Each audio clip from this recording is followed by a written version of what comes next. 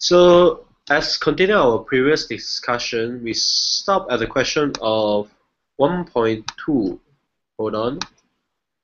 So we stop at the question of section 1.2, and the first question are the milking counts. So basically, this question is talking about a farmer that want to for 3 cows. So there actually, what is this question is asking about is actually to get the longest time interval for at least 1 cow was milked, and the longest time interval during no cows were being milked. So the starting time, as the question stated, is start from 5. Wait, hold on. Yeah, it start from after 5 a.m. So the number that indicate in the inputs is actually the starting time, count in the second, and the ending time. So what is our job doing was counting the longest continuous time between the input and the longest interval there is no cow being milked. So actually, it's just that we just need to know the longest time interval for these 2 sessions only.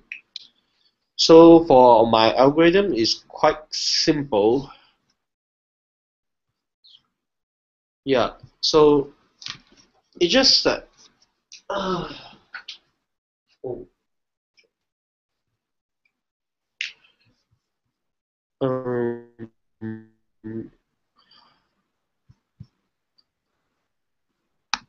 so let me draw in graphic form. So basically, I assume the time as starting from 5 a.m.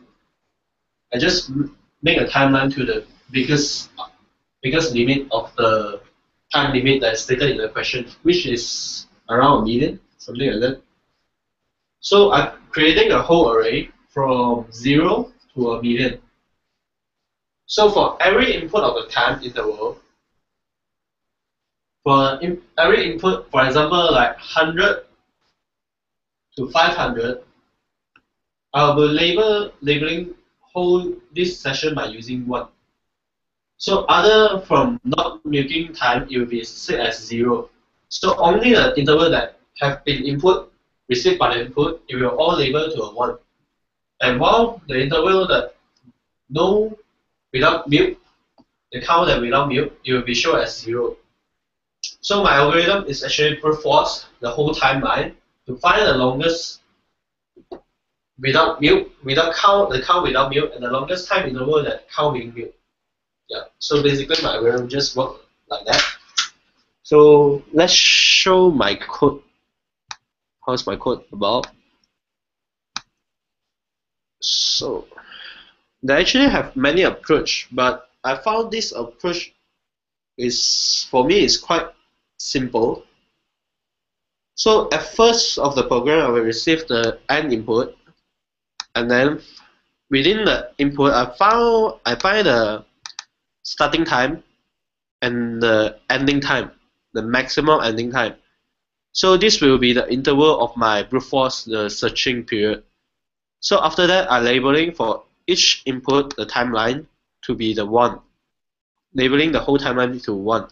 So after that, I just brute force the whole timeline to count the longest continuous milking time and the longest interval without milk.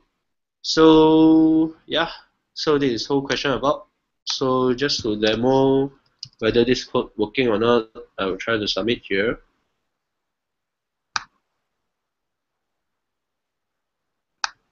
Session quite fast. Yeah. So yeah. So this is it. So basically, the section of 1.2 is all about the complete search, which is what we call about the brute force. Yeah. So the list of the section in this section, what we learn about is just about the brute force, and searching for the whole answer set to find whether the answer is in there or not. we don't need to consider any algorithm or faster way to do it. We just need to have an idea how to search all the possible outcome. So that's it. So these are the text, the idea that explained in the UNESCO. So you guys can have a read out from here, and then yeah, the milking cow problem, as we showed just now. Yeah. So that's one of the simple solution that I've implement. Yeah. So that's it. So any Q&A session for asking any question?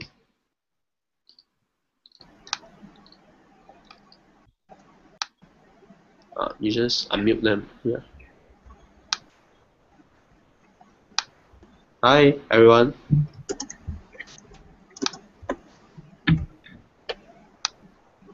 No, it's fine. It's yeah. Just stop the broadcast.